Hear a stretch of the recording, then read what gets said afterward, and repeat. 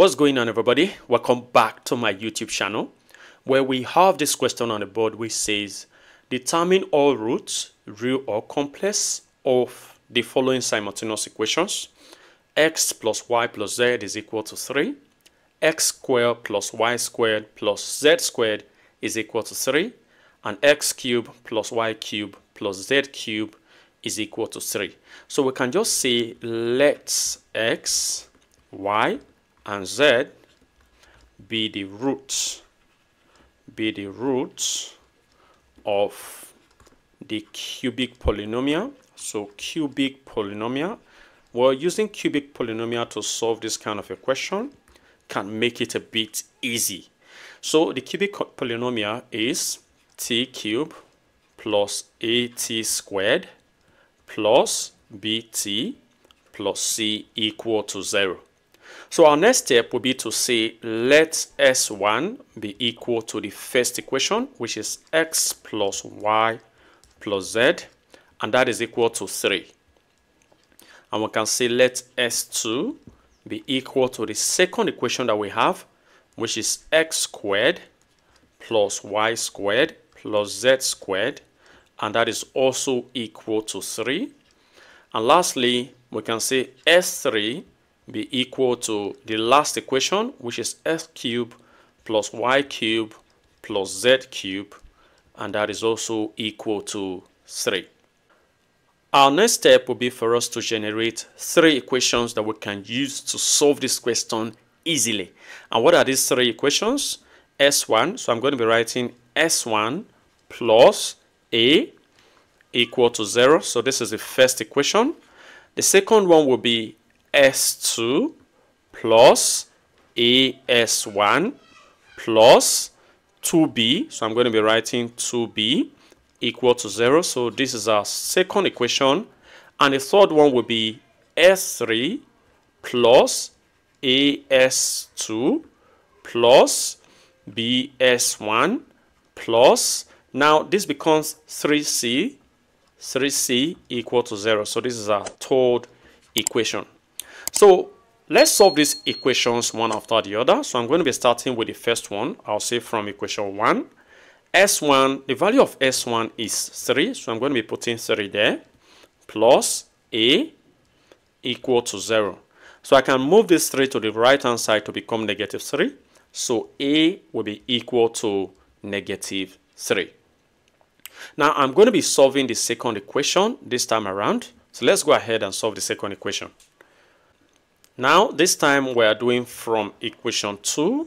So from equation 2, S2, we already have S2 to be 3 plus A is negative 3. Remember, we just got A as negative 3. S1 is 3 plus 2B equal to 0. So this becomes 3. Negative 3 times 3, that's negative 9, plus 2b equal to 0. So this gives us negative 6 plus 2b equal to 0. So I'm going to be moving this negative 6 to the right hand side so that I have 2b to be equal to 6. So therefore, dividing both sides by 2, I have b equal to 6 divided by 2, and this is equal to 3. So remember, I've already got the value for A. A is negative 3. Now I've got the value for B, which is 3. Now, our next step will be to take the third equation. So I'm going to be saying from the equation 3.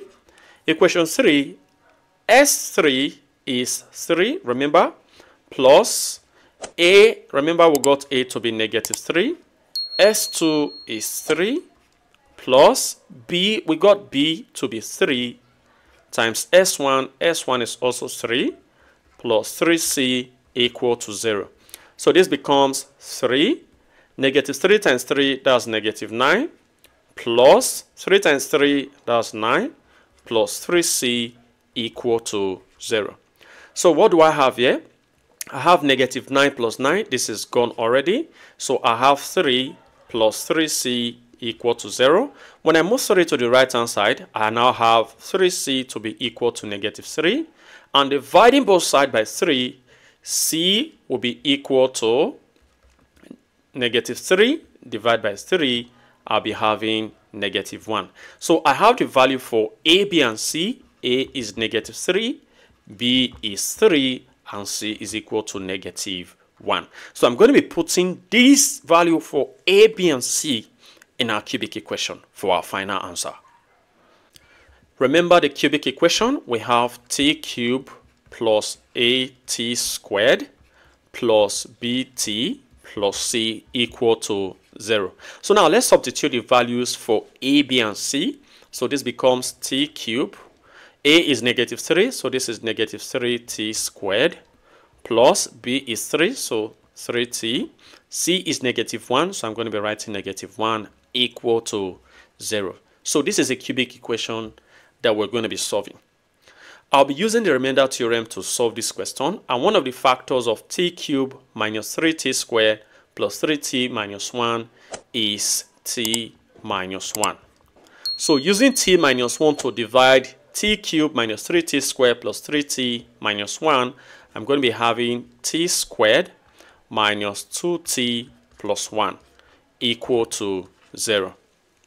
So on factorizing, you notice when I factorize this, I'm going to be having t minus 1 times t minus 1. Now notice that I have 3 terms equal, and when I multiply this, I have t minus 1 raised to the power of 3 equal to 0.